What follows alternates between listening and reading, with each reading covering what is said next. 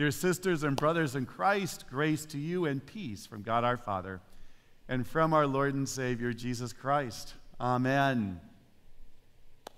For a moment here, I want you to think like a grapevine.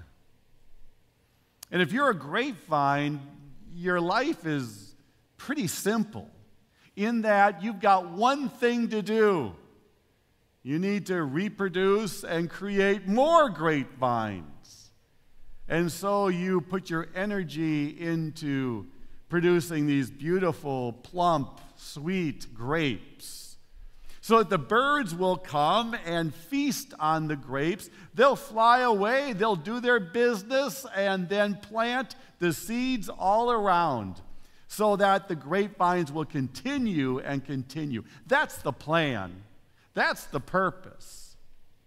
However, when the grapevine enjoys rich, loamy soil, and the rains come down gently and it's abundance, the grapevine suddenly thinks, I'm in no hurry. There's no urgency. And so it takes that time to stretch out with branches going in all directions, big, leafy leaves there, and some grapes.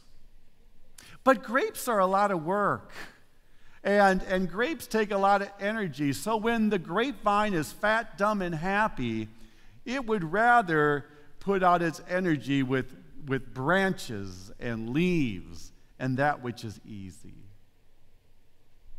See, wine growers think like grapevines. And they know that while they're fat, dumb, and happy, they don't produce great grapes. And so winemakers have to, they call stress the vine. That is, they prune back all the branches and all the leaves. They withhold irrigation so that the grapevine thinks, I'm going to die.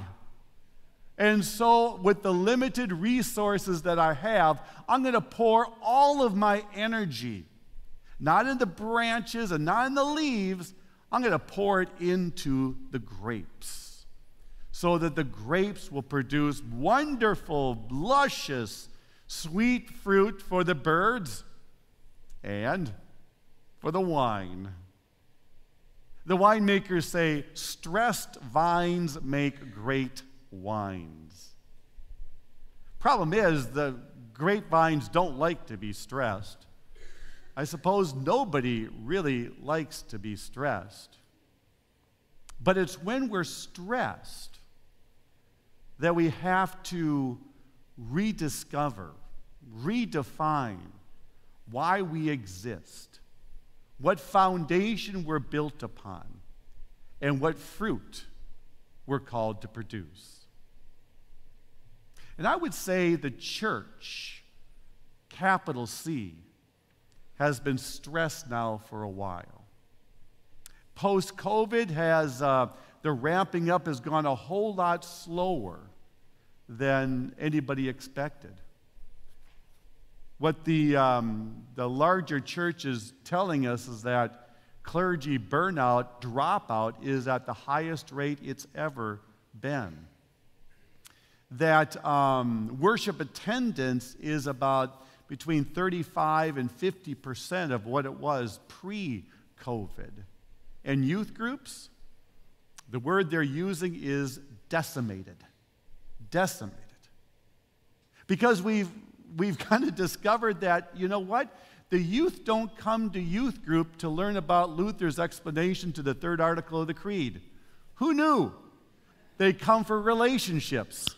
Right there. And for 2 years, they've been in isolation. So they don't want to come because they don't know anybody. And forget about finding volunteers. People are kind of hunkered down. They're tired. And there's a certain amount of angst among churches. Uncertainty. What's going to happen, Pastor? What are we going to do next, Pastor? How are we going to get the numbers up, Pastor? How are we going to revitalize the youth program? And the problem is, it used to be when the church was in transition, we would go out there, we would find a church that's knocking it out of the park in one area or the other. We'd go there, we'd learn from them, we'd adapt it, we'd bring it into our context. Trouble is, no one's knocking it out of the park. We're all kind of sailboats going on in uncharted water, not sure where the reefs are or the sandbars. We're trying to figure it out together. And it's creating stress. Stressed vines make great wine. So we're looking not so much on the negative side, cup half empty, but wondering how is God, as the vine dresser, pruning back, stressing the church in a way that it will produce even better fruit. That's what I want to talk about today. I think that this is a time in the church that's very unique, in that this is a time in which we're going to have to rediscover, redefine the foundation upon which we're built, the purpose for why we exist, and what fruit we're called to produce. And with that, I want to get into Matthew chapter 7 that I just read. Now, if you've ever lived or seen pictures of the Southwest, in some of these larger cities like Phoenix, they have these cement canals that kind of wind their way through the city. Now, for the most part, they're empty, except for an occasional skateboarder or some kid who wants to take a shortcut with his bike going down those cement canals. But a couple of times, when it does rain in Southern California, then those canals become engorged with water and sweep away anything in its path. It becomes torrential in a very short period of time. Now, in the Middle East, they've got natural cement canals. They're called wadis, dry riverbeds that have been carved out over the centuries so that when the waters do come up and the rains do come down, these dry water beds become overflowed with water, again, sweeping away anything in its path. Now, it only happens twice a year in Israel when the rains do come. The rest of the time, these wadis are dry. So for the untrained eye, it looks like a perfect place to build a house because it is flat. It has sand so that you can shift it around a little bit easier. It's a whole lot harder to build on rock. Rock doesn't move very easily, and it's unstable. It's not level. So here's where Jesus now is talking to a group of people.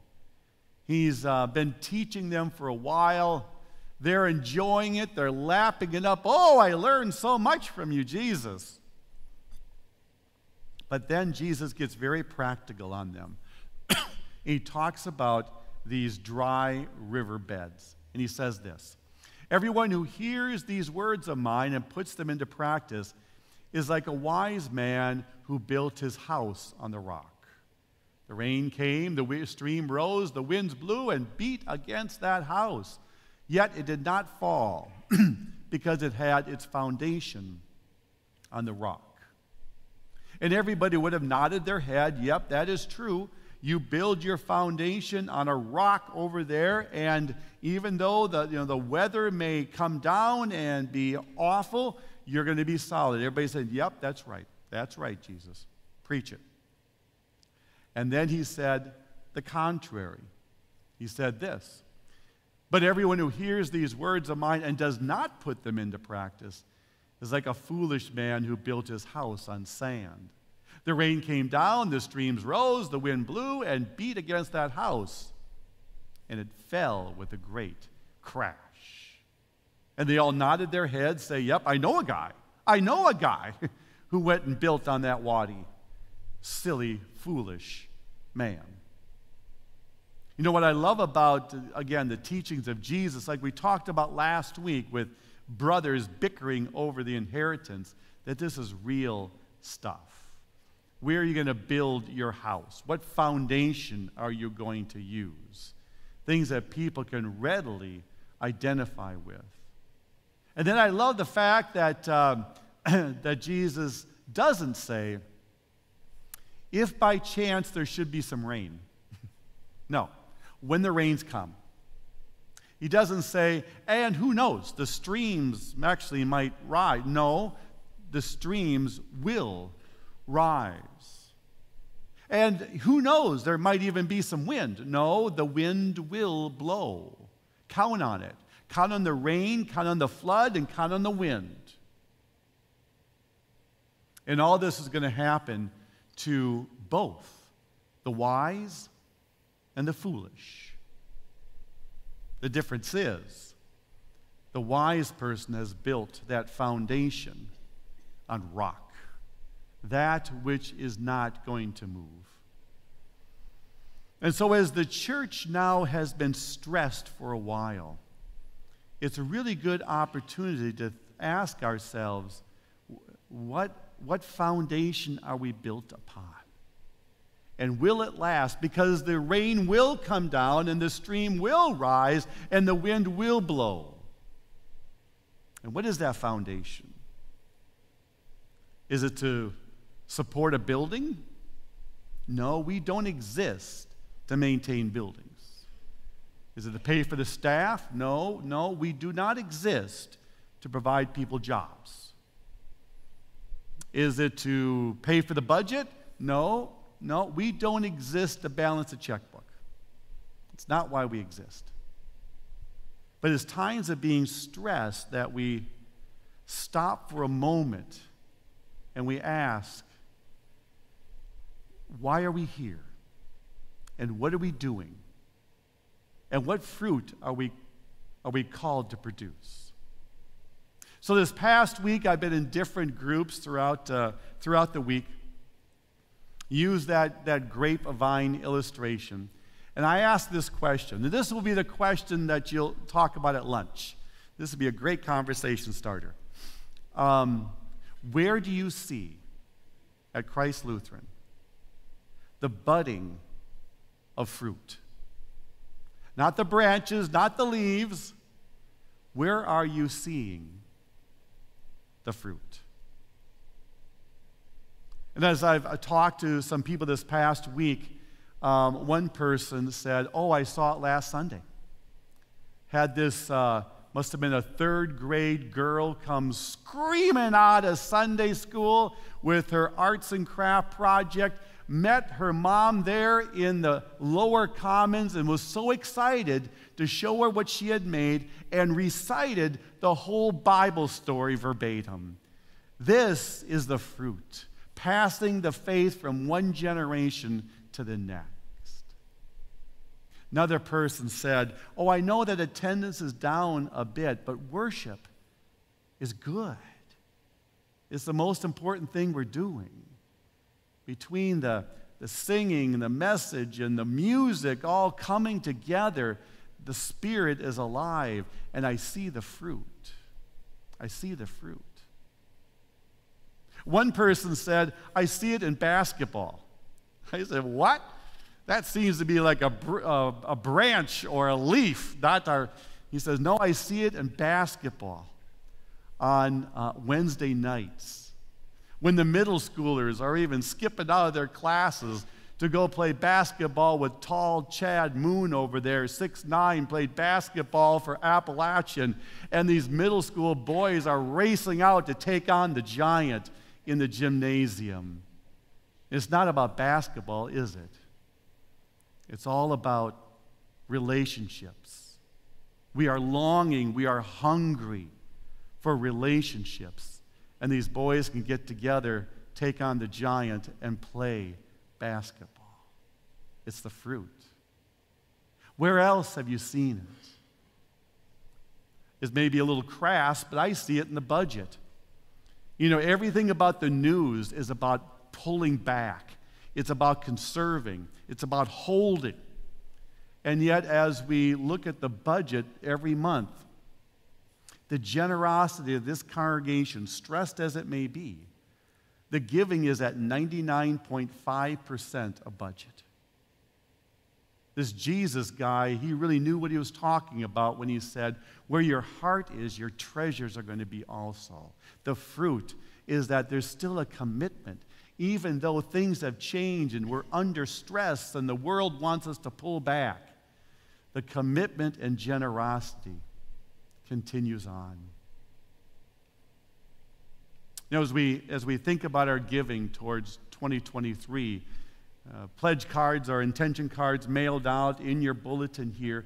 As you think about that, I would say don't begin thinking in terms of an amount.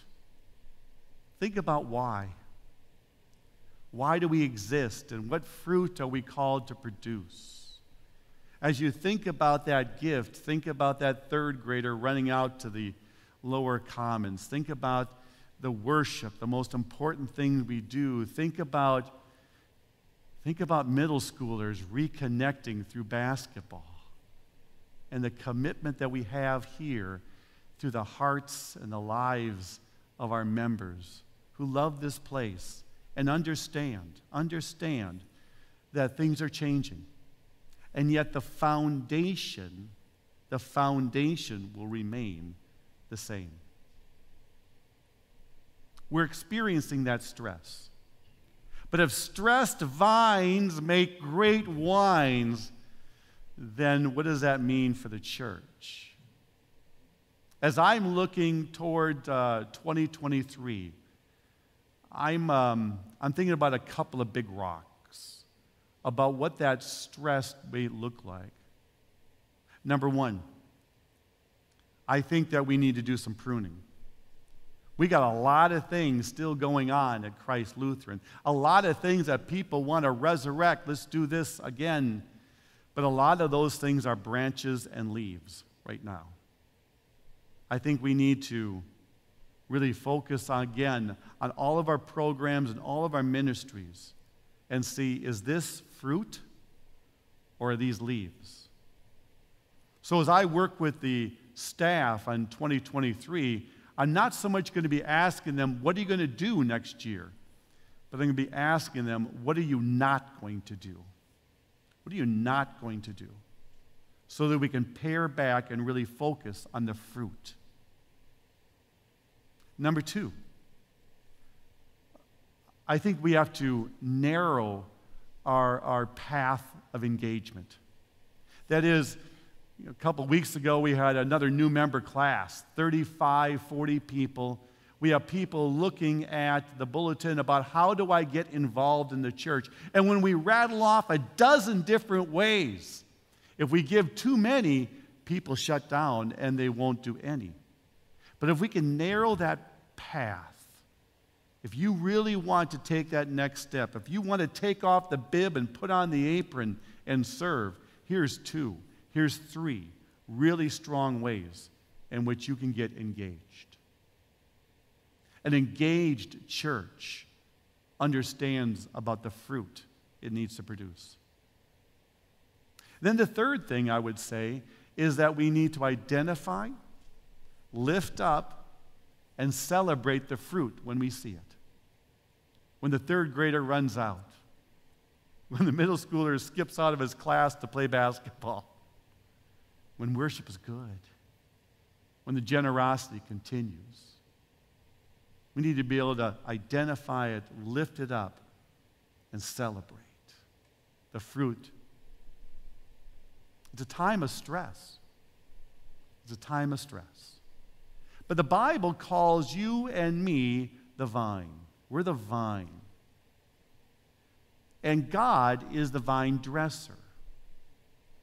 And the vine dresser thinks like a grapevine does, which means sometimes he prunes back. stresses the vine, not punitively, not for discipline, but in order to produce even greater fruit. Because stressed vines make great wine. And that's what we're going to be about. Thanks be to God. Amen.